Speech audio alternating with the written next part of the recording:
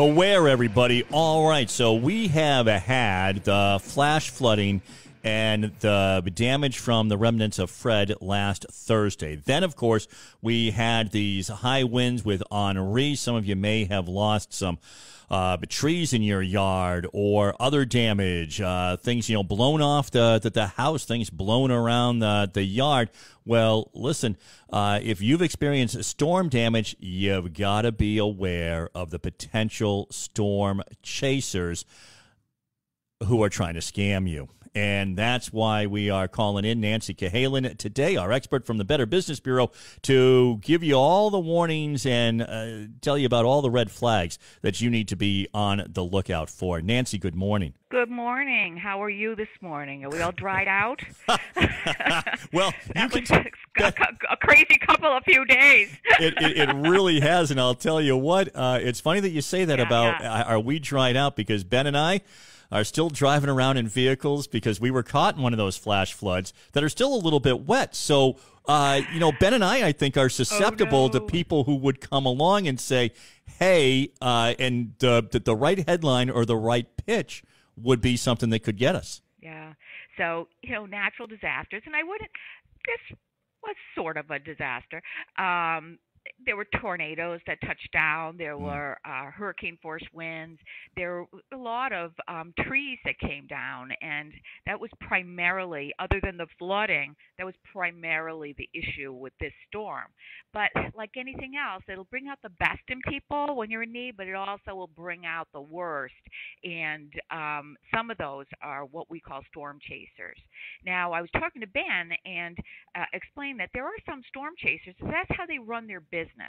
So say a roof lasts 20 years. Then your roof, there's only 5% of the roofs need to be replaced every year. So we have a number of roofers in our area that will be able to accommodate that. So if you have a big storm go through, like a hailstorm or a hurricane, and now 20% of the people need their roof replaced, we don't have enough roofers to go around.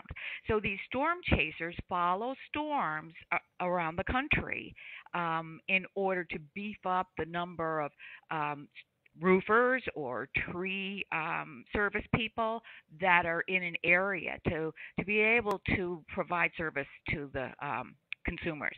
So how do you tell the scammers their big red flags? First of all, if they come door to door, be very suspicious if they come door to door. Now, if there's been a lot of damage in your neighborhood, a reputable business might be going door to door because they're looking, their neighbor has an issue, you have an issue, so that's probably the best way for them to reach you.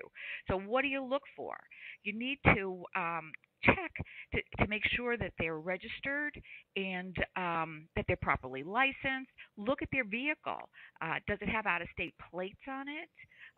You want to make sure that you have a local business that will stand behind the work. And just because they're going door to door doesn't mean you only get that one quote.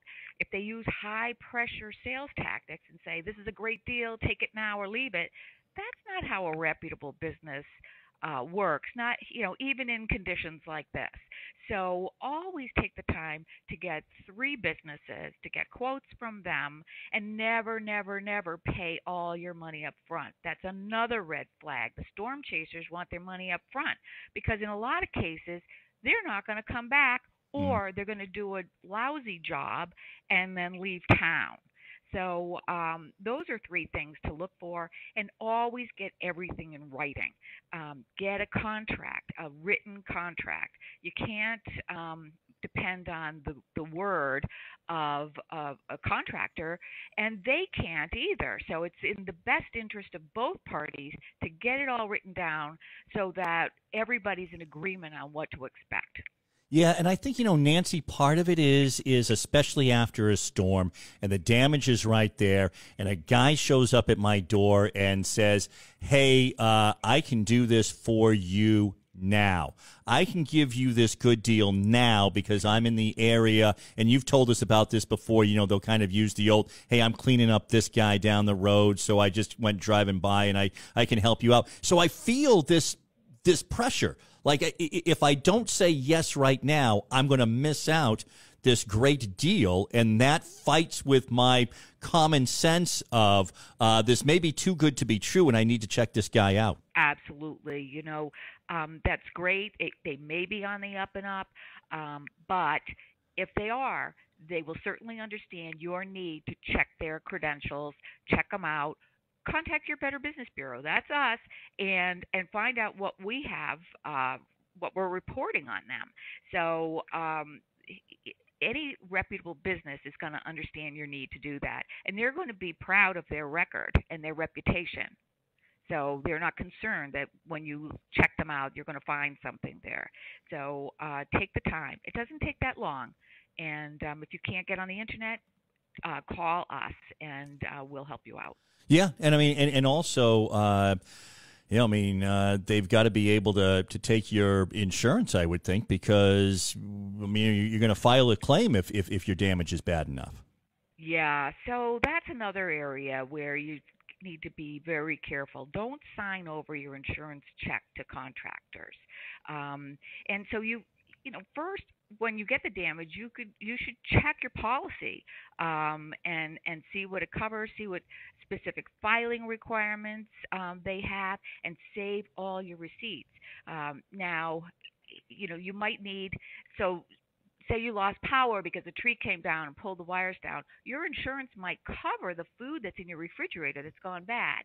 So save all your receipts, and if they don't cover some of it, that's fine, but don't be lacking in receipts when it's time to file your claim.